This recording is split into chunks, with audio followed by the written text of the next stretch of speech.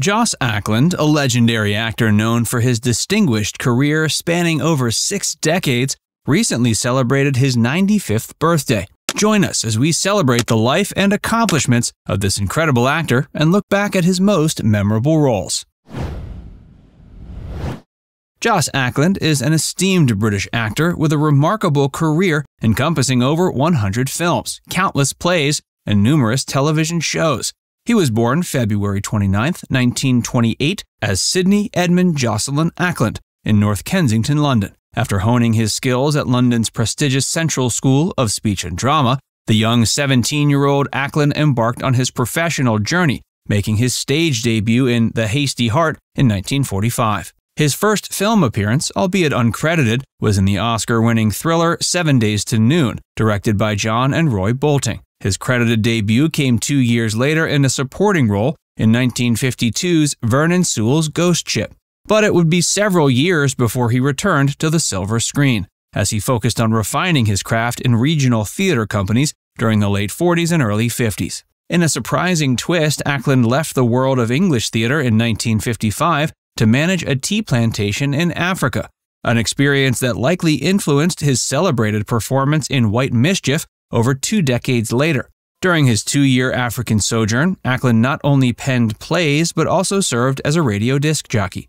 In 1957, he returned to England and joined the renowned Old Vic Company, reigniting his illustrious acting career. Between 1962 and 64, Ackland took on the role of associate director at the Mermaid Theatre. Following this, he mainly performed in London's West End theatre scene, where he gained recognition in musicals. Some of his standout roles include Captain Hook in Peter Pan and Juan Perón in Evita. He also impressed audiences as Falstaff in Shakespeare's Henry IV, Parts 1 and 2, as well as Captain Shotover in Shaw's Heartbreak House.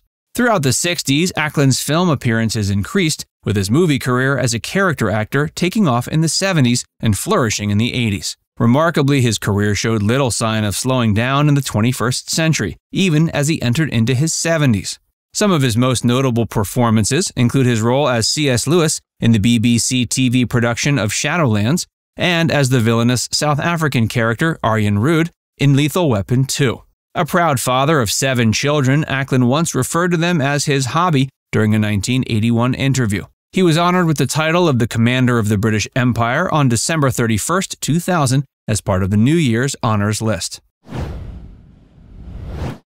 Family memories and tragedy. At age 23, Ackland married 22-year-old Rosemary Kirkcaldy on August 18, 1951. Both actors, the couple fell in love while performing together on stage in Scotland.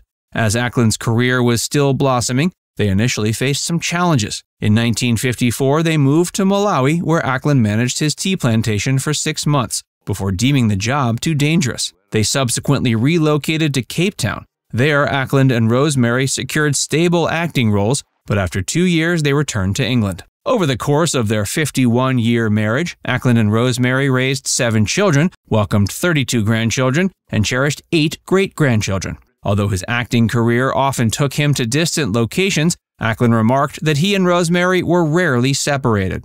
Tragedy struck in 1963 when their house and barns caught fire. Rosemary managed to save their 5 children but sustained a broken back jumping out the bedroom window. Doctors predicted she would miscarry and never walk again, but she defied the odds, giving birth and eventually walking after 18 months of treatment at Stoke Mandeville Hospital. In a heartbreaking turn of events, however, their eldest son Paul passed away from a heroin overdose in 1982 at age 29. Later in 2000, Rosemary was diagnosed with motor neuron disease. MND encompasses a group of conditions that impact nerve cells in the spinal cord and brain.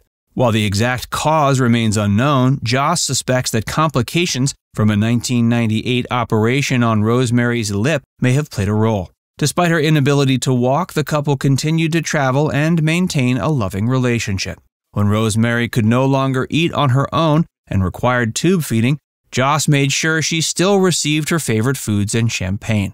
And as her ability to communicate diminished, they resorted to smiles and written notes. When she could no longer write, Joss held the pen for her. Rosemary encouraged Joss to keep working. During the filming of a movie in Canada, their extensive family stepped in to provide support. Rosemary accompanied Joss on the trip, and family members took turns helping out. Sadly, Rosemary passed away in 2002, 2 years after her diagnosis. Before her death, she granted Joss permission to publish her diaries. He devoted 6 years to editing them, explaining the process helped him feel closer to her.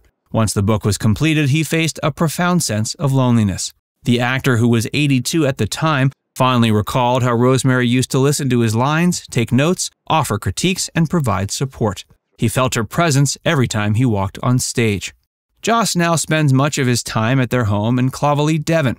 His daughter Toni and her large family also resides there, and Rosemary is buried on the property.